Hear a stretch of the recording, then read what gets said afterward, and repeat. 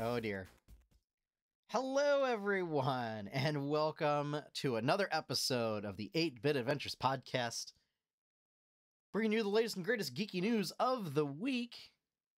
Just had a little bit of a microphone issue where, once again, Windows restarted and thus set my microphone to be the wrong one in OBS. So thanks a lot, Windows, and thanks a lot, OBS, without fail, every time it happens. So hope everyone's had a good week. I hope you all are staying safe, staying healthy. We're trying to do that here. It's we've got a lot going on.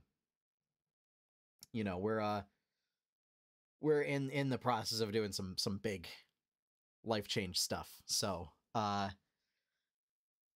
let's see. Aside from that, there's not really a whole lot of news this week. Outside of perennial troublemakers now, Activision Blizzard, they seem to be in the news every week because something happens. But the latest D&D book, Strixhaven: A Curriculum of Chaos, was released this week. So we'll be talking about that in our deep dive. And then, like I said, not a whole lot of actual big news this week. I know like Halo Infinite's out, or something, something involving Halo Infinite is out ready. It might be like multiplayer's out or ranked multiplayer or whatever. It looks like all of the news there's always seems to be multiple news articles just about Halo Infinite, but like not actually like really noteworthy stuff. It's all like very granular things happening in the game, and it's like that might be a little too niche going on. But why don't we get right into the news so we can talk more about Strixhaven, shall we?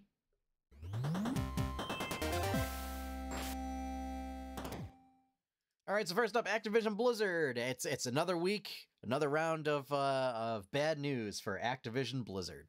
So, a subsidiary of Activision this time, Raven Software, which does QA has done QA for a number of recent Call of Duty titles, has announced laid off 1/3 of its QA department around Christmas, despite Call of Duty in 2020 bringing in about $3 billion in revenue. So it's roughly about 12 people are being laid off. So yeah, that's, that's always the case, right? Is game brings in like record revenue, if not record profit. And then, these folks, it was sort of like their contracts not being renewed. However, they were asked to relocate to Wisconsin for this job. They weren't given any, relocation assistance. And then like after 2 years are being told, yeah, you're done, without any notice. So yeah, that's sort of, it's one of those things where like this has happened before, but now that Activision Blizzard's as a whole is kind of under a microscope over every little thing that they do, stuff like this is going to get magnified. In addition, so they will keep their current nominations, but they will not be present at the Game Awards. I guess they were told, don't show up. We don't want you here. Although a member of their board is like on the director committee for the Game Awards, so it might be a fruitless gesture, especially since they got to keep their nominations. But finally, with Activision Blizzard, attorney Lisa Bloom, who is sort of a very high-profile sort of celebrity attorney, is representing a current employee, only first name given, Christine, who held a press conference today at the Blizzard Irvine campus, talking about Christine's experiences at the company, namely related to harassment and unwanted advances, reporting those incidents, or being told not to report those incidences to HR, when she did report those incidences to HR, was then, alleged denied promotions and actually had pay cuts as retaliation. So again, this is all just if you've been following the news that's been reported on Activision Blizzard, it's just well, yeah, this is par for the course. This is what's been happening the whole time. But it's the fact that it's being so publicly talked about at a press conference on the campus. That happened at noon today. So yeah, again, suits are still ongoing. We'll see. We will see. Hopefully there's enough external pressure from everybody that that maybe it might inform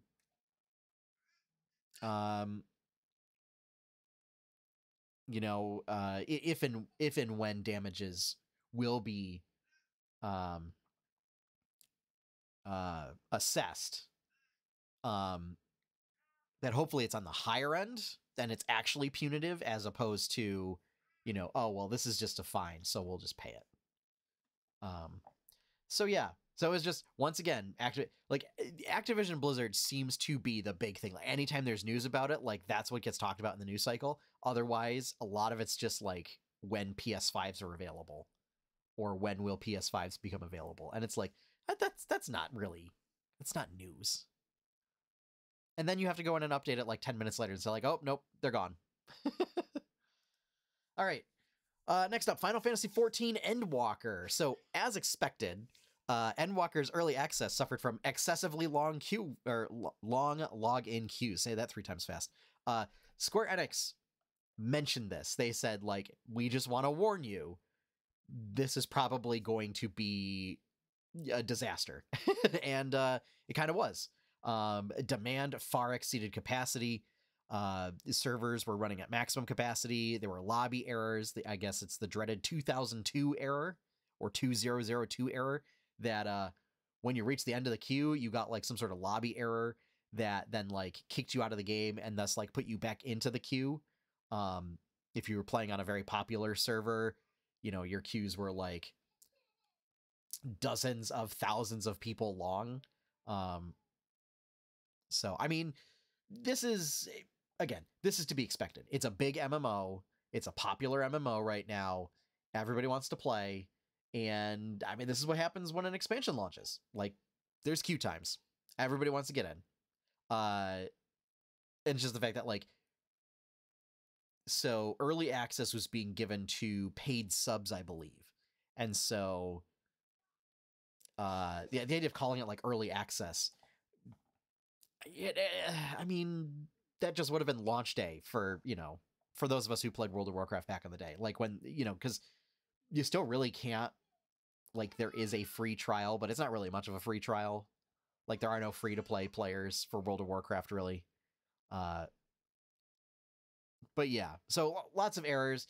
They'll get sorted out as people sort of figure out demand and when they're able to play and things like that. So yeah, I tend to think,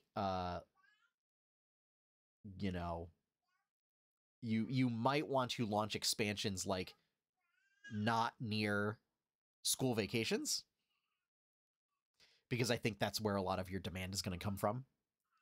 But anyway, hopefully those get sorted out soon for people that want to play Endwalker. I know they're putting measures in place between the queues and stuff like that. They're actually enforcing measures of, you have to actually be engaged in the game and playing in order to stay logged in.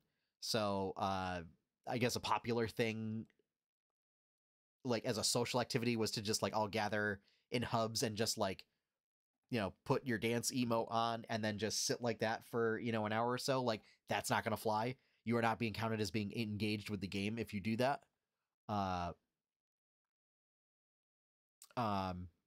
Not really clear if I guess some other proposed ways of circumventing that were auto attacking at target dummies, for DPS dummies and things like that, or auto running in place, or auto running into a wall or something. it might flag those as not being engaged, and still boot you after 30 minutes. I'm not sure. You know, it mentioned it in the articles that I was reading, but then like it didn't really specify. It wasn't clear to me if like Square Enix was going to not count those as engagement, or if those were ways that people like had traditionally bypassed it and no longer worked, or if they still worked or whatever. So here's hoping that if you're trying to cheese your way into staying in the game longer while not actually playing, that you get booted back in line with everybody else. So yeah, for FF14 players, I hope that you are able to play. All right, next up, Ubisoft Quartz. This is the much maligned NFT program from Ubisoft. This will launch with Tom Clancy's Ghost Recon Breakpoint. Quartz will use Tezos, the Tezos cryptocurrency. I hate reporting. I hate all of this. And it will connect to a user's existing crypto wallet to allow the purchase of digits. That's what they're calling their tokens or their items or whatever. So digits are in-game items that include, you know, weapons, vehicles, cosmetics, other stuff like that. They will be artificially scarce. They will have serial numbers like attached to them, both in-game and like visually attached to them, so that you'll be able to tell. But Ubisoft, unlike Steam trading cards and stuff, they don't want them to be limited to their own ecosystem. So in theory, that like you could take them to eBay and trade them, I guess. I don't know. I hate this. I absolutely, and it also like it doesn't make any sense. Like, so the reason why, like, yeah, you'll be able to trade them you know, outside of the game, but like you can still only use them in that game. Like, so yeah, I don't know. This strikes me as like there would be like there could easily be ways to do this without requiring cryptocurrency and without requiring, you know, NFTs. It's supposedly using one of the, I guess Tezos is one of the ones that like is supposed to be more environmentally friendly, but that's also like saying like cleaner coal. Like it still requires like a lot of processing power. Which also means, you know, it's still driving up prices of graphics cards. Because there's still shortages on chips and stuff. So yeah. So that's launching. If you're listening, or if you're watching live, it's launching tomorrow. If you're listening to this in the audio version, launching today, December 9th. So yeah. I hate it. All right, moving on. All right, Tesla.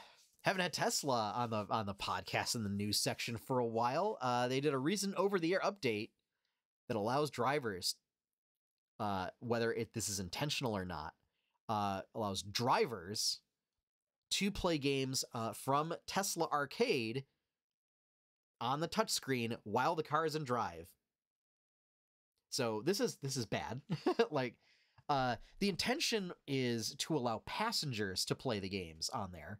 Although I think a statement was made from Tesla that like there were 3 games that are supposed to be able to be played by the driver, and it's like Solitaire, and like 2 other ones, you know, very basic games like that. You know, obviously the ultimate goal is that you shouldn't be allowing things that require enough of your concentration, like playing a game, to be done while you're supposed to be driving. So this has led to formal complaints to the NHTSA. which is sort of taking renewed interest in Tesla after some self-driving snafus and navigational issues. But yeah, no, it's one of those things where, like, number one, why does the car have its own like arcade marketplace? Like, number two, I guess why? Like, why even have games? Like, why not just limit it to functions for the car itself? I don't understand at that point. You know, it's one of the things where if you are buying a Tesla, you likely have a phone, right? And why you wouldn't just use that, I don't know. So this having games available on the touchscreen just seems like trouble in my mind.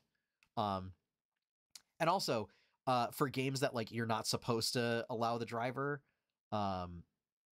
apparently it's just like, you know, sort of like in Pokemon Go, where it's just like, no, I'm a passenger, and you click that button and it just takes you through to the game. So like it's not really a way to prevent people. I don't know.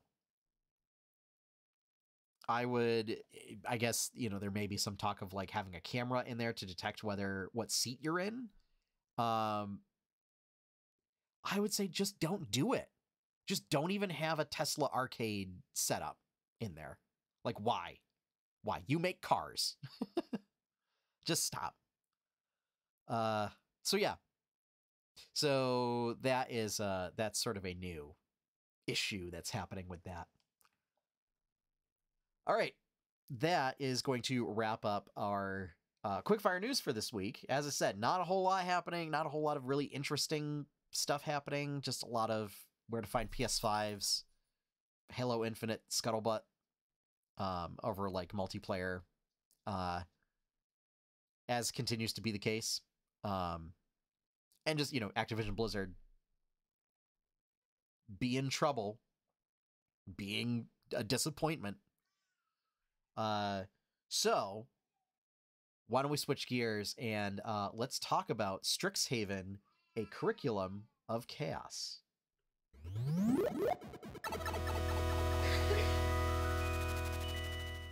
Okay, so Strixhaven, latest D&D book out from Wizards of the Coast.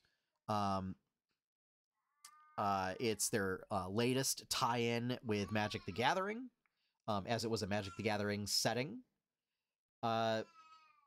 This was billed as a campaign setting book, sort of in the style of Mythic Odysseys of Theros and a Guildmaster's Guide to Ravnica.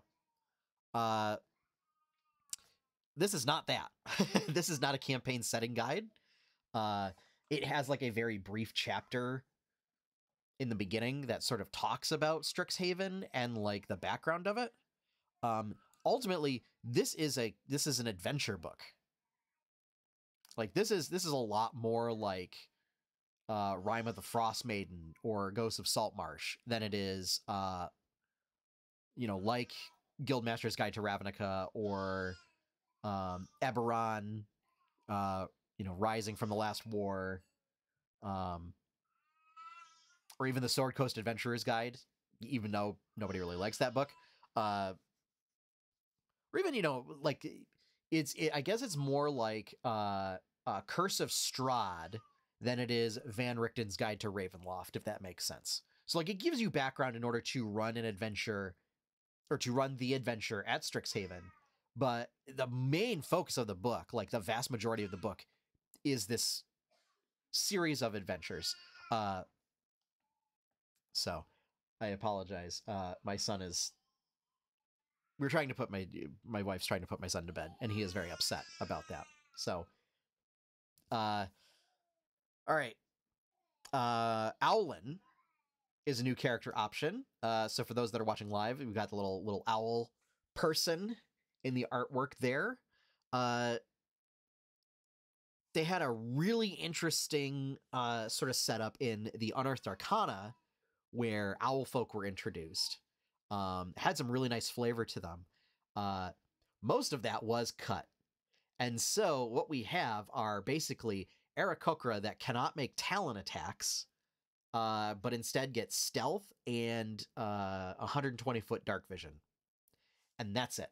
So, basically the features that they get that aren't just, inherent to all sort of base species kits or folk kits moving forward are 120-foot dark vision, no drawback.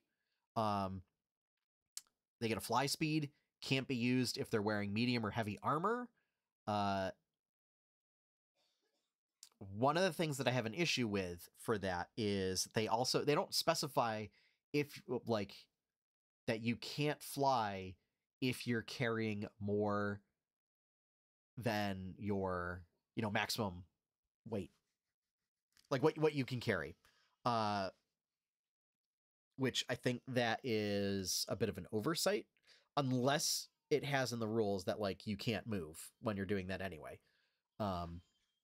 I'd have to double check that. And then proficiency in stealth, that's all you get. That seems very bare bones to me. It's kind of boring. And I really wish that they had sort of kept a lot of the magical stuff that they were trying to put onto this kit. So that's a little disappointing for me. They cut the subclass ideas. They cut the idea of it's a generic subclass that different classes could take. In favor of now, there's one background for each of the various colleges at Strixhaven, and those backgrounds, they function like regular backgrounds. The benefit that they give is a feat, which is essentially a specialized form of, oh dear, I can't remember the name of the feat, but it's the one that gives you a first level spell and 2 cantrips. So I think that's the first time that we've seen a background give something that has a very mechanical benefit. Usually the feature of a background is more of a role-playing social type thing. Either role-playing or exploration type of benefit. So just straight up mechanical benefit. And ultimately, the idea is that even as a non-spellcasting character is now, this gives you an avenue to just get a few spells. I will say, now that if you factor in subclasses, there are actually very few class subclass combinations compared to out of the entire variations of them that don't have access to any magic at all. So I feel even if you were going to play a champion fighter, you could still find somewhere to fit in Strixhaven. Which seems a little weird. Why would you make a completely martial character at a magical university? But I think there's still ways for, I think you could still be a scholar or researcher of magic and not be able to cast any magic yourself. And I think that might be an interesting exploration for someone who doesn't necessarily want to play spellcaster, but still wants to go to wizard school. I think that's interesting. But I was also thinking they talk about barbarians, for example. You don't usually associate barbarians with magic, but if you pick Path of the Ancestral Guardian, you might pick Lorehold, which the whole point of Lorehold is learning about archaeology and history and stuff through communing with ancestral spirits. And so it's you could use that as a tie-in to your subclass and learn about your basically magic that way. Which I thought was interesting. So it opens up to things you don't really think of I mean, I guess like rangers are inherently magical. They weren't so in 4th edition, but they've had a little bit of spellcasting. Like you could explore that. You know, paladins, rangers, you know, even you know, Eldritch Knights, Arcane Thief. I can't remember what the name of the subclass is for rogues. You know, Way of the Shadow Hand monks or elemental monks. You know, just anything that like Arcane Trickster. Thank you, thanks, Drez. But yeah, Arcane Trickster would fit right at home here. But again, like as long as you know, I would argue even if you don't have any spellcasting talent, there's still ways for you to interact with the college itself, even if just to learn about magic. I think honestly, Thief Rogue, because they eventually get like at high level, they get the ability to ignore magic item requirements, would be really interesting. You know, as from that perspective. You know, or even like you could flavor some of your abilities as being somewhat magical, or at least like supernatural. Since 5th edition doesn't make a distinction between like supernatural abilities and extraordinary abilities for those that are familiar with 3rd edition. But yeah. So again, focuses a lot more. There's not a whole lot of character options. Like they did away with subclasses. There's like a couple feats. One notable thing about one of the feats, like which gives you a familiar, is that it has a level requirement. I don't know if we've really seen that in 5th edition yet. Typically, they've tried to stay away from level requirements, and even to a certain extent, like ability score requirements, like, and seem to just focus on like relying more on whether it's useful for a character or not, as opposed to locking it out from a character. I think what this means is you like it just prevents you from selecting it at first level if you're a human, or if you're playing the like custom lineage or custom heritage option from Tasha's. And it like forces you to wait until 4th level to pick it as your first feat in that way. But yeah, I just thought it was interesting that it makes you makes you wait. I wonder if there would be, I don't know if there was a more elegant way of doing it. But yeah. There's like one spell, like one custom spell for each college. That's kind of it. Like, so, and that's why like it ties in that would be a lot for an adventure. That's not a lot for a setting guide. And of course, there's going to be complete egg on my face if it turns out like they really talk this up as an adventure book and not a campaign guide. It's just the fact that like all of the other Magic the Gathering settings have been campaign settings and not like an adventure. And I'll get to the actual adventure part because there are some interesting things that they do.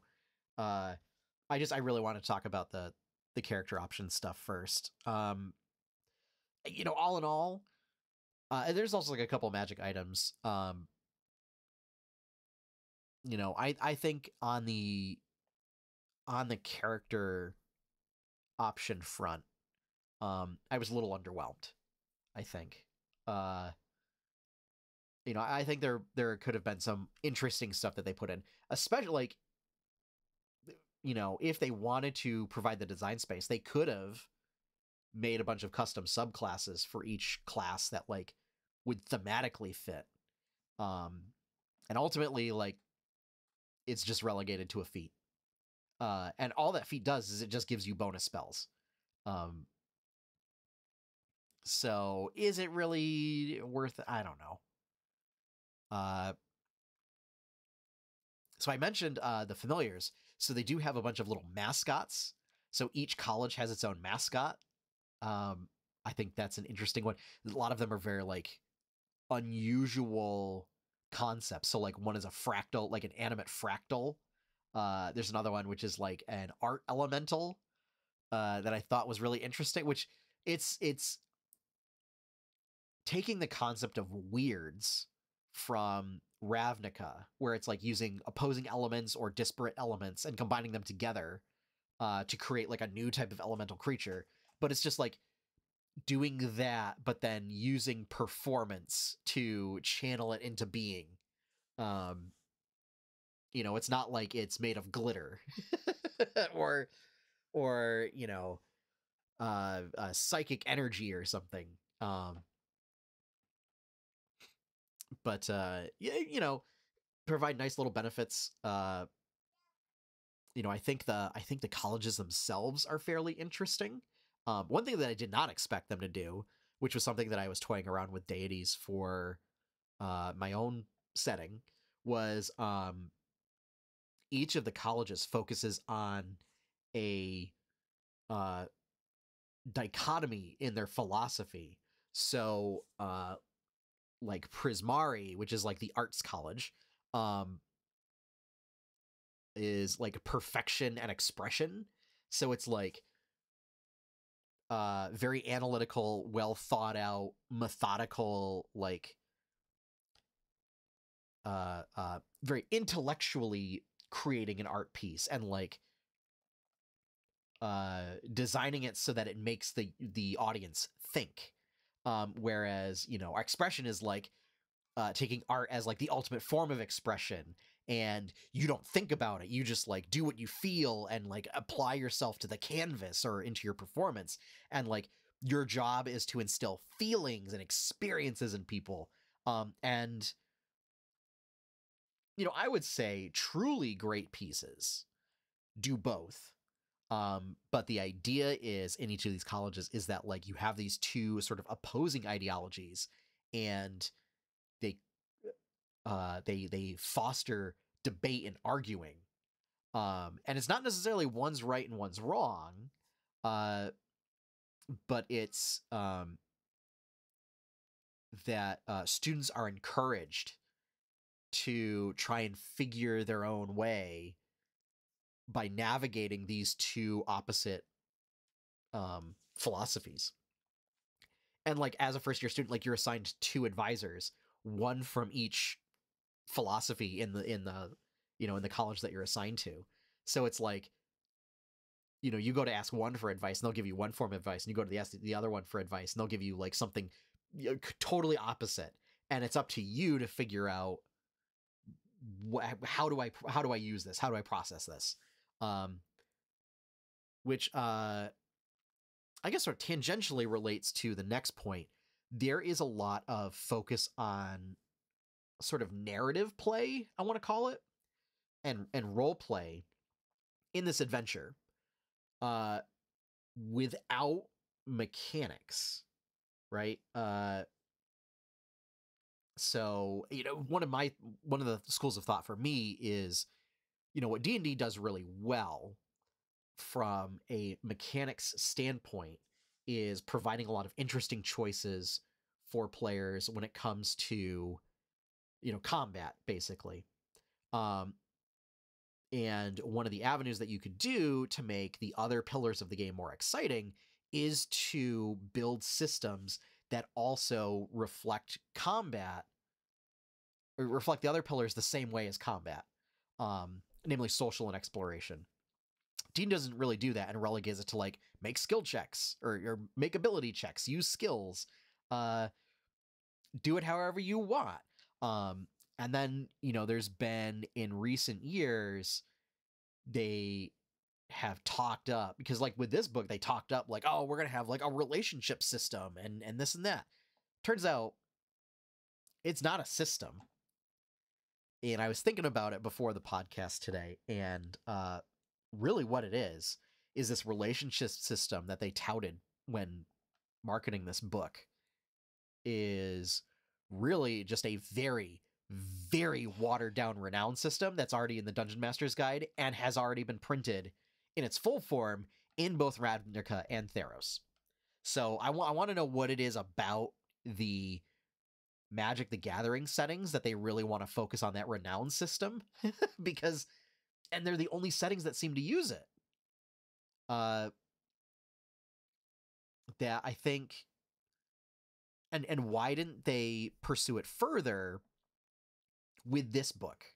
So the way relationship works is it's, it introduces like a whole bunch of NPCs, and what I think is interesting, an interesting part of it is, and these are like sort of minor benefits and like more social benefits than, mechanical benefits, but each NPC like has a benefit if you're their friend, and then has like something that happens if you're their rival. And the way to become someone's friend is just if you have an interaction with them and you treat them nicely, like your score goes up by 1. And if your score is 2 or more, they're your friend. And if you treat them poorly, or if you like say rude things or whatever, like the score goes down by 1. And if their score is like -2 or lower, then you're their rival. And I feel like it's a good start, and it did not go nearly far enough. Because like that is the entirety of the system. And for me, that's not enough. Like there's not enough gradation in that. There is a thing where if you're friends with somebody, you can they call it beloved. So if you can become like best friends or romantic partners, or platonic, like almost siblings type thing. And what that is you wake up with a point of inspiration, but it also says you wake up with a point of inspiration for each beloved you have, as long as they remain your beloved. So it's like, I can see what they're going with that, but that's also like, that's very simple. And I don't know if that's like to help foster narrative play with the fact that D&D does not really have social systems built into it. But when they talked about it, it made me really excited because I thought that they were going to put social systems in here. And what we got was a watered down version of an existing system that already is in the Dungeon Master. It's been in since like day 1. But it would be helpful if they actually fleshed it out and gave like a lot of examples of things that you could do. And from that front, like Guildmaster's Guide to Ravnica is probably the best for that, because it actually like tells you, it actually, it gives you an example for each guild on, what are specific things that you can do to increase your renown, what are specific benefits that you get at various renown levels. And then Theros also reused the concept for piety in relation to your deities, since deities are very important to that setting. Or if you're an iconoclast, your rejection of the deities. But I think like they could have even done that. Like they could have even just reused renown and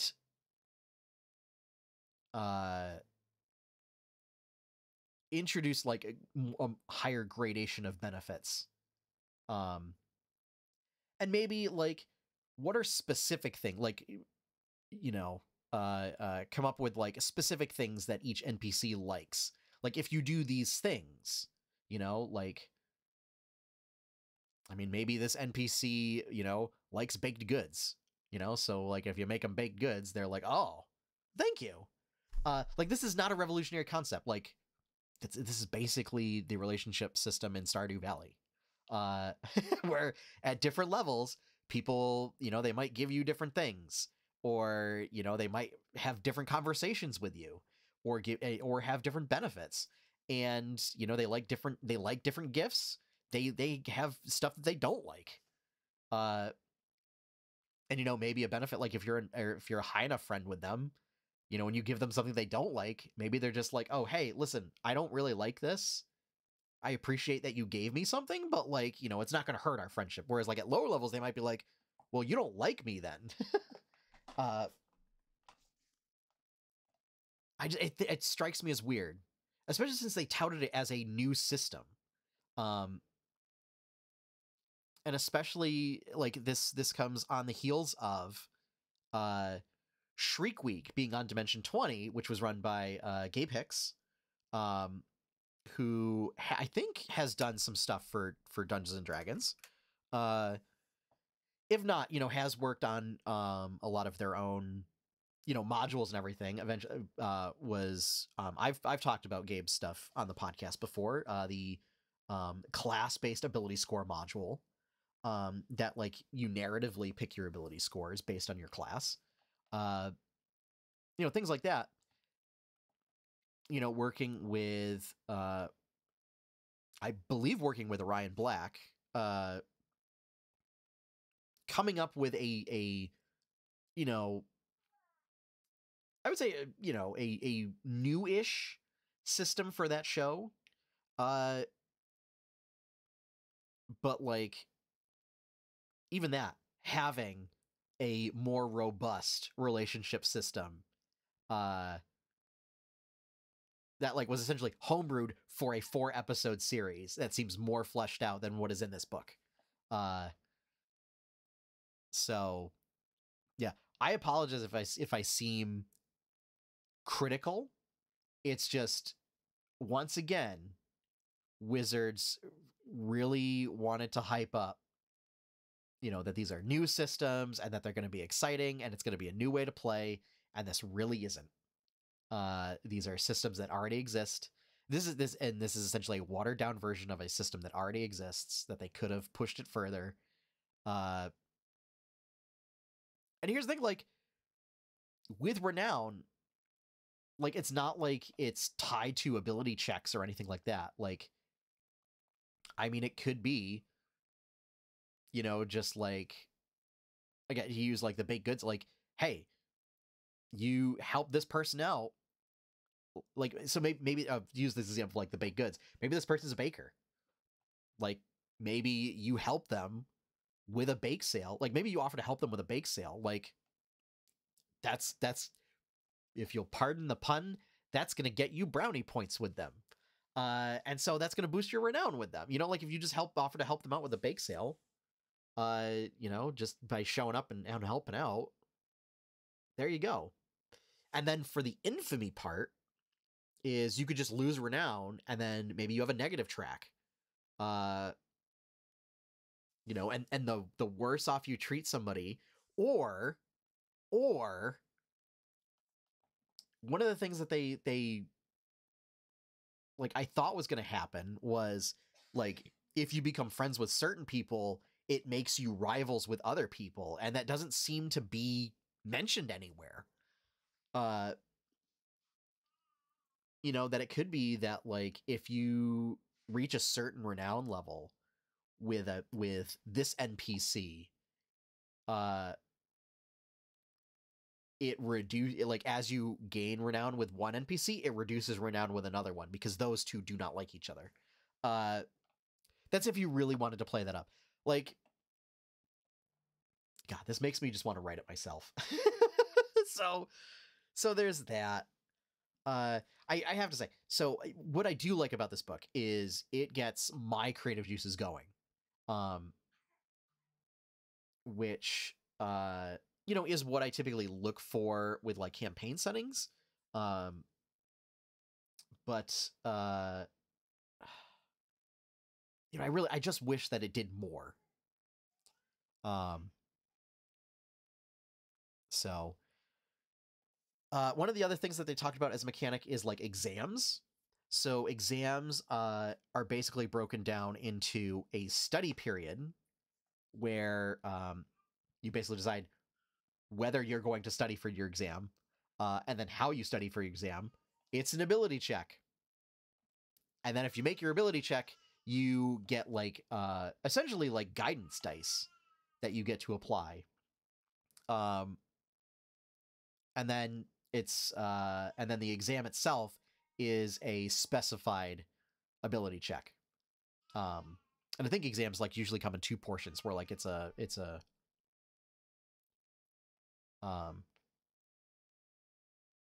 sort of a standard exam format and then like an essay exam format. And it's basically like two different ability checks that you can then add re-rolls or bonus dice to.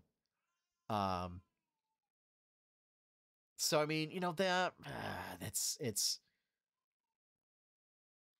but I can't really remember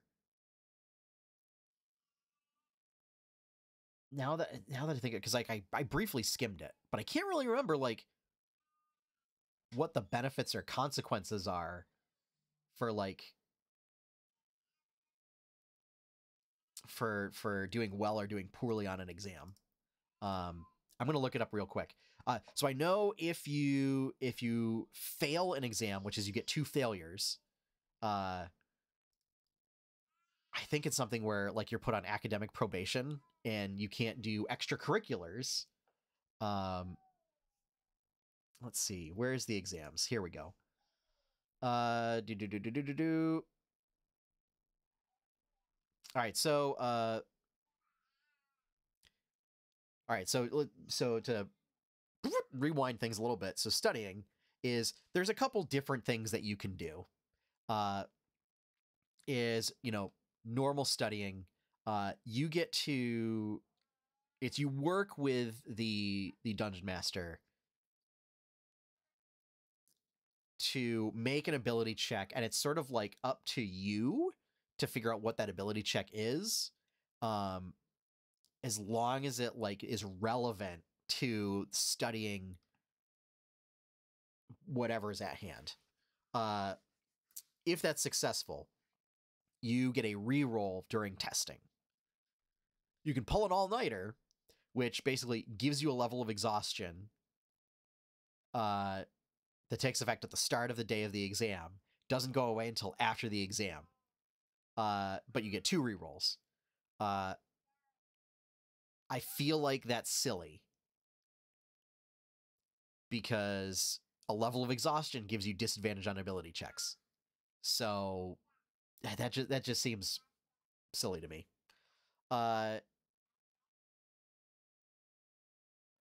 Unless now you can have 2 or more characters in a study group, so that each person. Oh, that's just during the studying phase. You get advantage on your ability check during studying.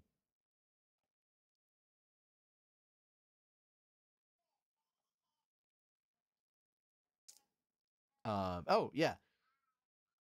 So yeah, pulling an all-nighter, you get 2 rerolls if you succeed, or you can just skip studying and you just forego the chance of rerolls. So this is where like maybe you're a character with expertise and you have a bunch of like, and you have expertise and a bunch of skills that are probably relevant to your exams. You might just not, you might just be good enough that you just don't study for your exams. I mean, I may have done that a couple times in college where I didn't study, and I did okay. That was typically by my senior year, and they were like in electives that I like I knew enough, and I studied in class, and thankfully the professor allowed so like in place of written response questions, he said a picture's worth 1,000 words. So if you can draw a diagram that talks about it instead of describing it, go for it. And I was like, perfect, this is great. So in this case, like it would be like doing performance instead of instead of something. So for the exam, all right, so 2 ability checks with specific DCs noted during the exam encounter. You can use any rerolls that you gain during studying. You fail if you make no successful ability checks. You pass if you get at least 1 successful ability check. You get a student die. And then you aced it if you get both ability checks, which you get 2 student dice. It does talk about how you can cheat, which is Basically, you can substitute for the exams deception and sleight of hand for the skills being used for the exam.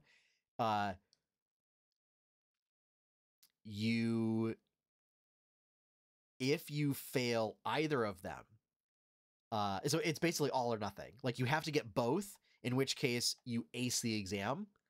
If you fail either of them, you fail the exam and you're caught cheating. All right, so if you fail an exam, you're required to attend tutoring until they achieve at least a passed exam in a different encounter. And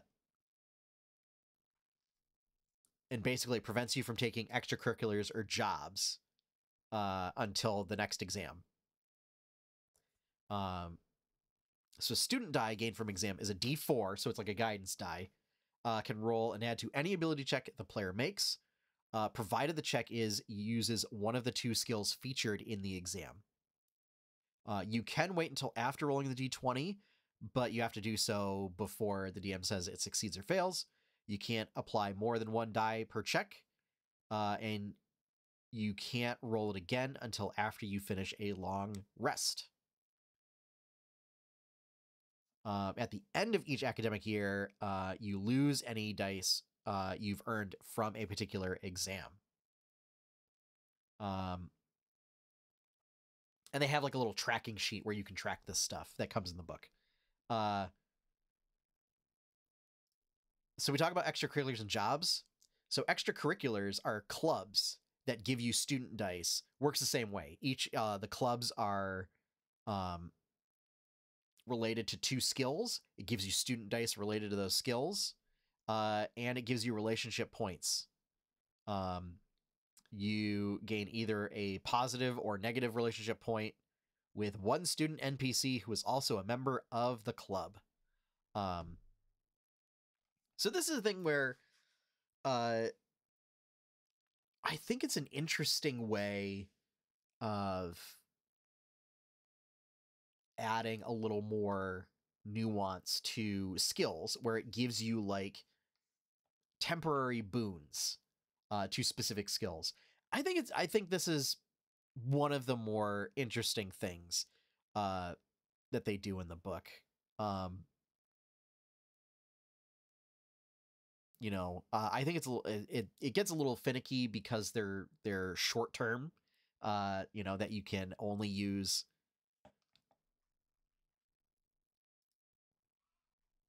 Let's see, how is that worded?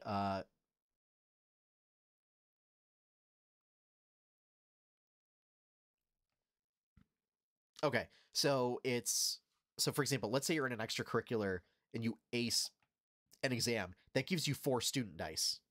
I believe. Sorry, no, that gives you 3 student dice.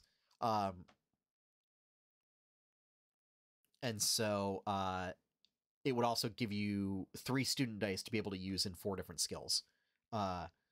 Sort of.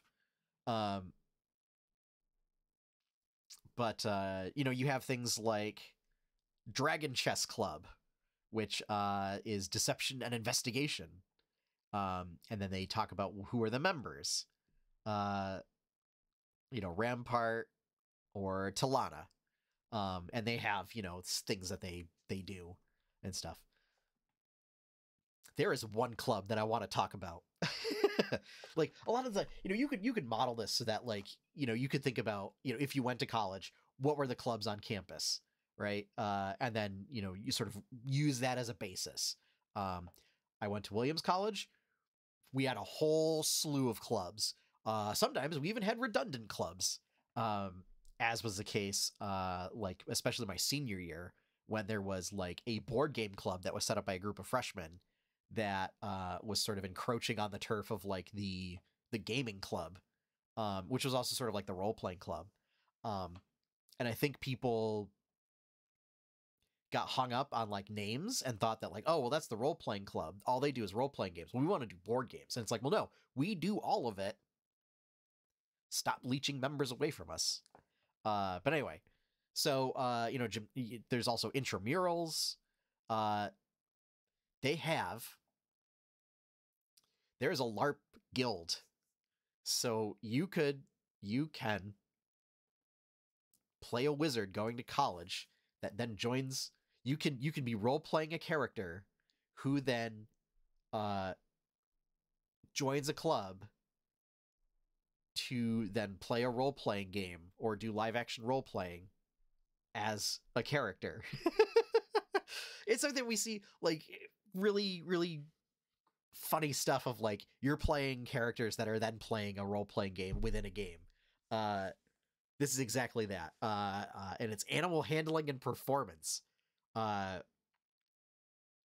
These storytelling enthusiasts engage in a mix of strategy and play acting, often involving mascots, when they enact fantastical narratives that they resolve with special rules. It's great. That's great. I love the fact that they decided to put a role-playing club inside of a role-playing game. Yeah, it is. If every time if I ever get the chance to play this adventure multiple times, with different groups, I don't care. I'm gonna have my character join that group every time. Every time. Doesn't matter what kind of character I make. They have a band. They have a faith group. The school newspaper. A weightlifting group. Drama club. Cheer squad. Future business club. Horticulture, dragon chess, historical society, which is like a debate group. Basically a whole bunch, like a fine artists club, like an arts club. Dead languages society. You could expand this out further. I think it's great.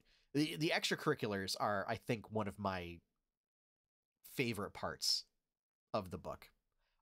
So the other one is a job.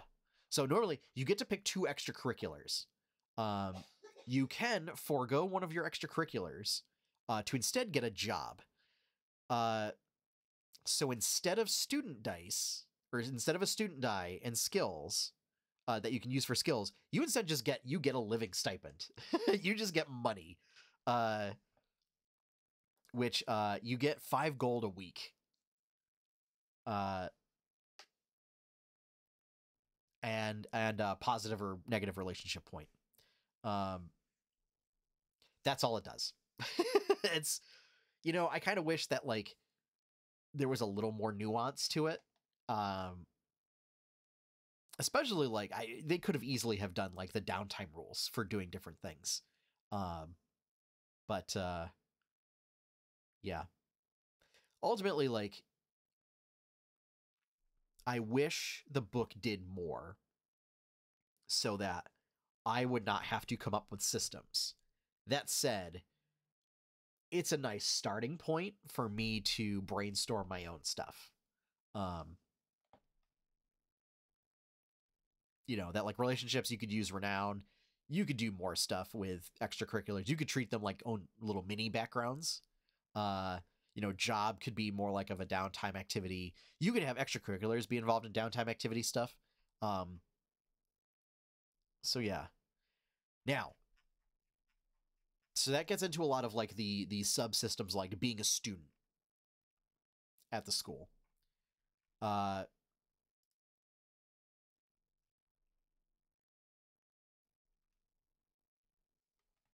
Here's the thing. Sorry for that long dramatic pause. The adventure itself, I don't want to talk too much about the adventure itself because I don't want to spoil anything. So the adventure is a little weird in that, like, it's not like there are times when you will take multiple exams through the course of an adventure. There are times when you only get 1 exam during an adventure, or part of an adventure, I should say. But a lot of the adventure is kind of left up to the DM and the players to fill in the blanks. So like there's a lot of times when it'll just say like an NPC that one of the characters has befriended, comes up to them and offers to do a thing. Like, it won't specifically call out people. Like, it leaves it up to you to figure out, like, okay, who's going to show up? Or, like, after the exam, like, you all go to the pub. And, it'll kind of say, like, and you have a little, like, there's not really a lot of codified things. And it lets it kind of puts it onto the DM and the players to basically improvise, like, what are you doing? What conversations are you having? Because otherwise, it's very much like okay, well, you do an exam, all right, then, like, we're gonna skip to this thing that happens, like, a couple days later. So there's a lot of filling in the blanks that I think a traditional D&D group might have a problem with, or like what you consider the stereotypical D&D group might have trouble with. I think if it's a group that is more used to doing games where you kind of have to fill in that narrative, or more narrative games, or more social games, like, they won't have a problem with this. But I think, especially, like, if you're a new player maybe and joining a group of people that you don't know, this might be a little intimidating. I think this is definitely an adventure where you want to do a session 0 to get, like, what everybody's looking for out of the adventure, or out of the campaign, and what people are comfortable with. Like, it is a college, or it is a group of colleges, which I know, like, has some sort of nebulous meaning. I do find it weird that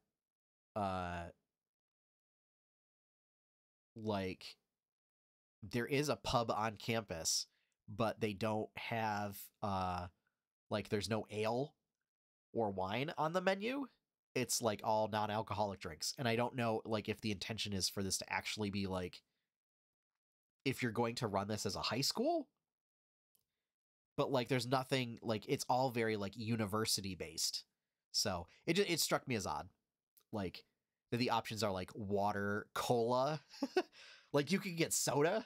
That seems weird to me, that, like, this is canonically D&D and you can just order, like, a Pepsi. It seems a little off. Like, it feels more of, like, for my campaign setting, which is supposed to be, like, 80s derived. But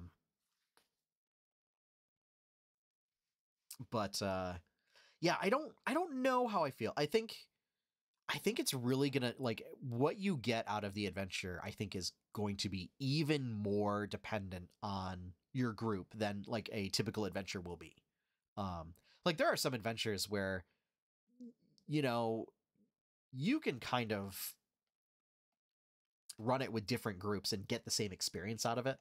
I think this one is going to be very, very dependent on, like, what people, like, how creative people are going to be, how willing to improv people are going to be, whether they enjoy doing the little bits of, like, downtime, and what are you doing to fill time, and, like, what are you doing in your off time.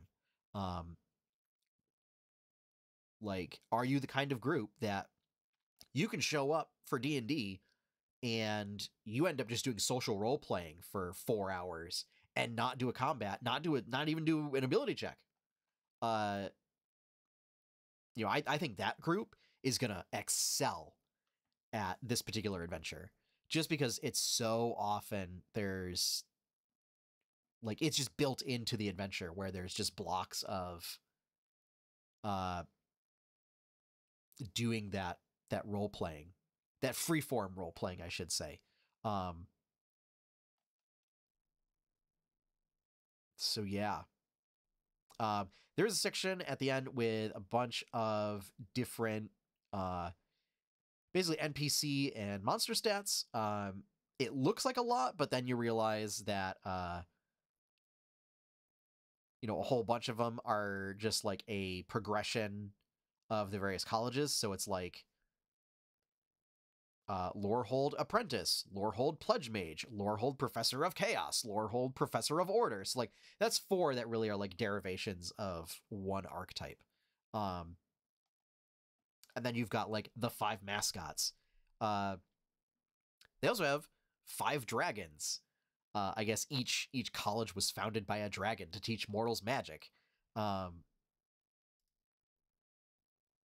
like the dragon is supposed to be emblematic of like the ideals of that college, right? So you have like Velamachus Lorehold.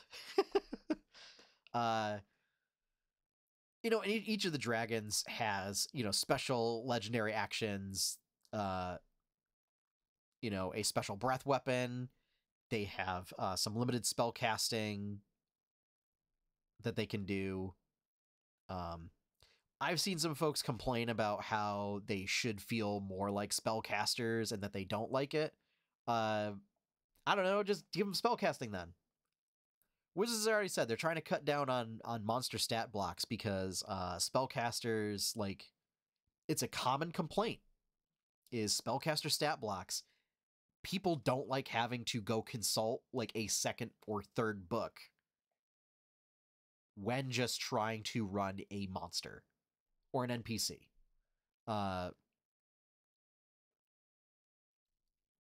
It's I don't like it. I don't like it, and I'm a seasoned player and seasoned DM of the game. Like, I don't like, just give me all the stats in the stat block. Which I'm gonna bring up again. You know what edition did that? 4th edition. Boom, boom, boom. There we go. 4th edition plug again.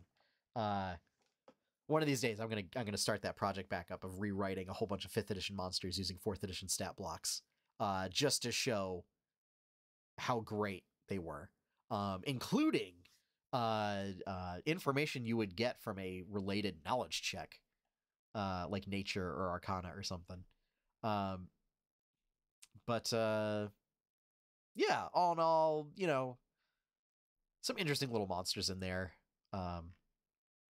I do like the mascots. I think the mascots are interesting. I mean, really, like a lot of the, the Silver Quill Professor of Radiance, like these all just feel like Ravnica guild mages. And again, they're just spellcasters. So I kind of find them boring because it's like their only defining features are they just get a spell list, and it's like, that's no. Make them do cool things that like replicate spells. But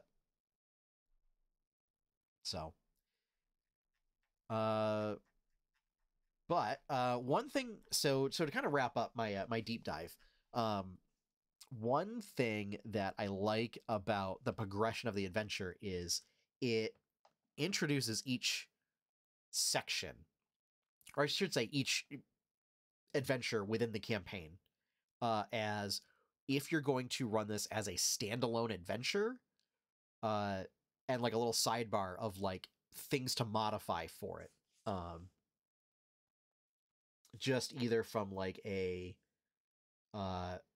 from a narrative standpoint and as well as a mechanical standpoint of like, here's things that you can ignore, here's things that you can substitute in, like here's different reasons for this to happen.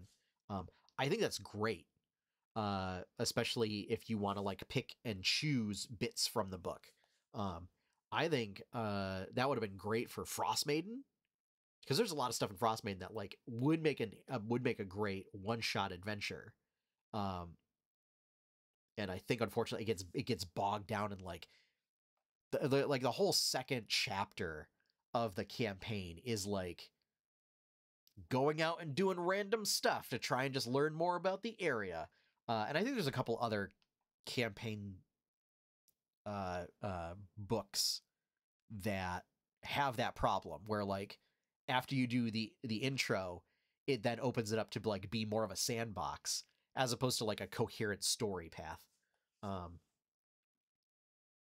like, which, you know, if you want to do a sandbox thing, like fine, but at least introduce ways on how to like breadcrumb stuff better so that it's not just like a big jumbled mess.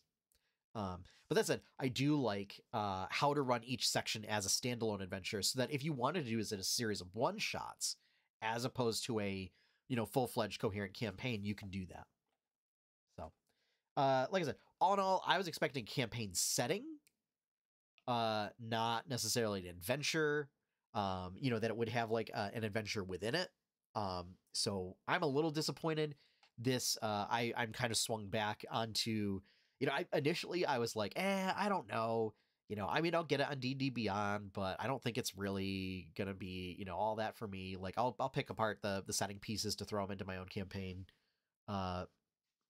as like magical university, but not really, you know, anything that I think I'm gonna be interested in. And then like when they talked about it at D&D Live or whatever, they talked about all these systems, and I was like, oh no, this is gonna be cool. You know, I'm gonna get this book. I'm gonna use everything out of it. This sounds great. And then now that seeing it in action once again, because Wizards did this to me with Rime of the Frostmaiden when they talked up all the survival mechanics and we're gonna have fishing. Y'all know how much I love fishing. I'm gonna spam those emotes in the chat. Doot doot. You know, fishing subsystem and fishing mechanics in games. That turned out like that they're literally not anything different than what's in the Dungeon Master's Guide. And then the fishing is just like making survival checks, and it's like, at least get fishing tackle classified as a tool, because it is. It was like, fool me once, Wizards, shame on me. Fool me twice, shame on you. Or, you know, however that goes. I think I might have it backwards. Like, come on. Like, you can't do that a second time. Like, play up all these mechanics and everything, and then the book comes out and it's like, oh, so what you mean to say is they're existing mechanics and you didn't even go far enough into implementing them. I don't like that.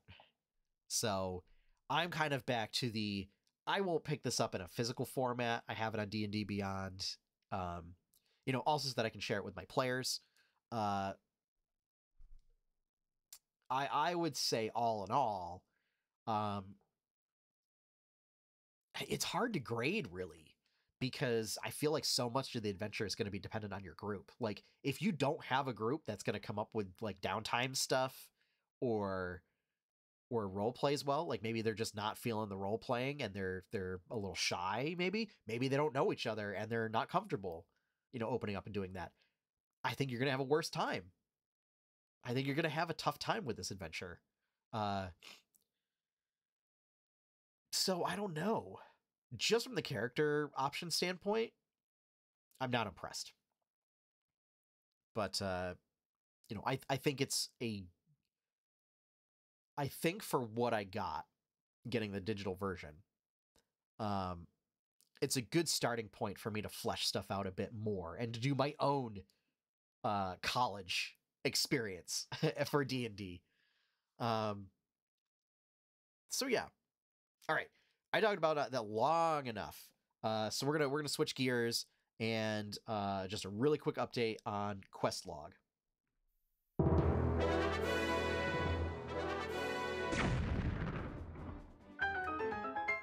All right. I said really quick update for quest log. Here's the update. Did not get 7 comics done between you know, my wife being away last weekend, which Saturday turned out to be a very busy day in order to keep kiddo occupied. We were out almost all day. And then Sunday was recovering from that, which did not go well. And that was a tough day. To then not feeling well, then all sorts of other stuff happening. I think I only got 3 comics done out of 7. Goal is, got to do 7 this week. The ultimate goal is to finish that book. So I really got to get into gear. So Coloring 7 Chapter 1 8-Bit Adventures comics. Here's the added benefit, is when they are all done. So not only is there going to be, am I going to try and get a book put together that will be available print on demand, I think. I'm going to start uploading or replacing the black and white line art comics with the full color versions on the website. Just in case, anybody decides to come back and want to reread the comic on the website from start to finish. But ultimately the goal is to do this for a print product. So, all right, that's it. This has been running on far too long. I talked too long about Strixhaven, but that's okay. Hopefully I did not spoil anything for anyone. I tried to avoid talking about the contents of the adventure itself, aside from sort of mechanical progression of things. I will say it does try and take you from level 1 to level 8 to 10, I think. So it does fall into that trap of it's not high level D&D. But there you go.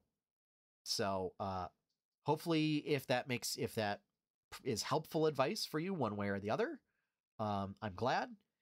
If you think, Sean, you just hate things, I'm going to support local game stores anyways, go get it from the local game store. The alt cover is really nice, so go pick up that. Other than that, we're done. So if you want to find more stuff by 8-Bit Adventures, you can check out 8-bitadventures.com. Over there, you can find podcast links, streams, videos, artwork, comics, more, all that jazz. If you would like to help support that content, you can become a patron over at patreon.com/8bitadventures. There we go. Big shout out and thank you to all of our current patrons. Thank you for keeping stuff like this podcast afloat. You can become a patron for as little as $1 a month, and that gets you like early access to the comic, which is still like several weeks out. So you've got a big jump on everybody else. And finally, our opening theme is One Up by Professor Shy Guy. You can check out his work over at professorshyguy.bandcamp.com. Once again, thank you to Professor Shy Guy for letting us use that music for our theme. So with that, we are done. Actually done this time. Thank you all for joining me if you're watching live, and thank you for listening if you're an audio podcast listener. If you enjoy this on a podcast app, please consider going to iTunes or, I don't know, Apple Podcasts or whatever, wherever you rate the stuff, or Google Play or whatever. Rate this podcast 5 stars so that it gets a little more traction in those feeds. And